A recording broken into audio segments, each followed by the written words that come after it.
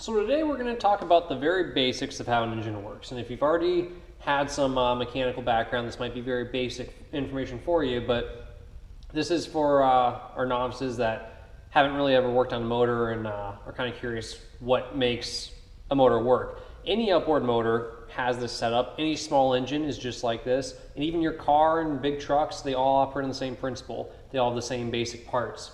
So a few things we'll look at today is going to be our cylinder, spark plug, piston, intake, exhaust, air-fuel mixture that moves through the intake, and our fire triangle. The fire triangle are the three things that you need to make fire. Obviously, fire is what makes our engines run, or the ignition of fuel. So the three things we need for the engine to run is going to be fuel, spark, and oxygen. Without those three things, the engine will not run and you will not get fire. You can have fuel and a spark. So you could take a lighter and put it into a can of diesel fuel and light it underneath inside the fuel, but it won't ignite. Don't try it, but it won't work. You have to have oxygen there to actually cause fire. Technically, you could provide too much fuel and not enough oxygen, and you could almost put a fire out by using extra fuel. So you could extinguish a fire by actually dumping a fuel source on it. Again, don't try it. If we have too little oxygen and too much fuel, or too little fuel and too much oxygen, we won't get a fire. So that's where our carburetor comes into play here. That mixes the right amount of air and fuel together, and then air-fuel mixture moves through the intake, and it's metered by our throttle plate here. So the bigger you twist on the throttle there, the more you twist the throttle, the plate here, the throttle plate twists open and allows more air and fuel to flow in. So that's actually your power right here. So the air and fuel get mixed together in the carburetor, flow through the intake, go into the intake valve, and at this point, the piston might be at the top here, and as the intake valve opens, the piston will move down, draw air and fuel in, the intake valve closes, the piston moves up and compresses the air and fuel. You then have your spark plug go spark and ignite your air and fuel, so you have your third part of the triangle there. It burns and, of course, heats up and expands, pushes the piston down. The piston then, once it gets all the way down, will have the exhaust valve open, push all the burnt gases out, all the spent fuel and oxygen, out through the exhaust. It will close the exhaust valve, open the intake valve again, pull down a new charge of air and fuel, close the intake valve, compress it, ignite it, go down, open the exhaust valve, go back up, push it out, and just keeps repeating that process thousands of times a minute. That's every 2 RPM you get one fire cycle. So why we call these 4-stroke motors is it actually takes 4 strokes of the piston to make one power cycle. So that's a 4-stroke. If you talk about a 2-stroke motor, it's making power every 2 strokes, and we'll look at that another time, but this is just how your basic 4-stroke motor works. Most of your outboards are all going to be 4 strokes, and then your new ones, your 8 horsepower and your 9.9 horsepower, all the way up to 20 something, will be 4-stroke motors typically. So looking at what this looks like on a real motor here, we'll go ahead and take our camera and look at this small engine. Now this isn't an outboard motor, but this is very similar to an outboard motor. We have, looking at it here, our carburetor and our intake port. These are our actual tops of the valves. You can see those springs that pull the valves back closed, and then we can push down and open the valve. And we have our exhaust valve over here, so we can push down and open that guy up. Hopefully you can see that in the video there. And then, of course, on the other side here, we have our exhaust port. So when the exhaust valve opens, the exhaust would flow out through there. Looking inside here, we have our crankshaft. So this is our crankshaft here that has our connecting rod attached to it.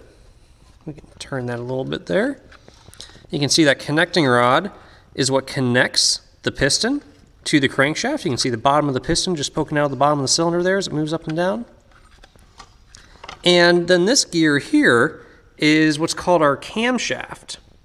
And you can notice it's bigger here. It's bigger than the diameter gear on our crankshaft. And the reason is the camshaft moves half the speed of the crankshaft. It moves slower because, like we said, that piston has to move up and down 4 times to make 1 power cycle, and the cam only wants to open those valves twice. So you can see as I turn this our crankshaft here, you can see those valves moving up and down. So we have our intake valve open, drawing air in. The intake valve closes as we compress that. We have a power cycle. Then as the piston comes back up, we'll open our exhaust valve, dump that spent air back out, and the process just keeps repeating there. And so this is also, looking here, this is a very small version of a carburetor. We can see some parts of it are cut away. We've actually drilled into our bowl here. That's our float down inside there. We'll take a look at how that moves up and down. So if the bowl was empty and there was no fuel in there, the float would be down. Then once it filled with fuel, it would spring back up, float to the top. We can see, just like the carburetor on our outboard motor, we have a choke plate on the very front there. We can open and close that choke plate. So behind that choke plate, hopefully you can see down inside the carburetor there, that's our throttle plate behind there. And we have our jet that delivers the fuel, just like we do on our carburetors, on our motors, right behind that choke plate there. So, really simple design. That's really all there is to any motor. Even on your car, there's just a few more cylinders. This is obviously a single cylinder. On our outboards, they're typically 1 or 2 cylinders. We have our spark plug here. That's what an actual spark plug looks like. You can see that gap right there is where our spark jumps across. So it'll jump from that little center to our grounding rod there. And when the spark jumps across that gap, presumably there'd be some air and fuel mixture floating in between there, and that would ignite, and then ignite the entire charge within the cylinder. So that is the very basics of our engines. There's really not much more to them than that. They all work on the same exact principle, and they just need oxygen, fuel, and spark to run. Now, a couple things to note as they pertain to our outboard motors. When you show up to practice early morning, the motor's been sitting all night, and you go to start it, and you pull on that cord, you'll feel it's hard at first, and then it gets easier, and then hard again, and each one of those times it gets hard to push is actually a compression stroke, where both valves are closed and you're compressing the air, the fuel charge, and then as it gets easier, that's actually when the piston starts moving back down. And eventually, if you go through a couple of those compression strokes, the spark plug fires each time, it finally ignites, and the motor will begin to run. Now, why doesn't it just start running on the very first tug or the very first compression stroke?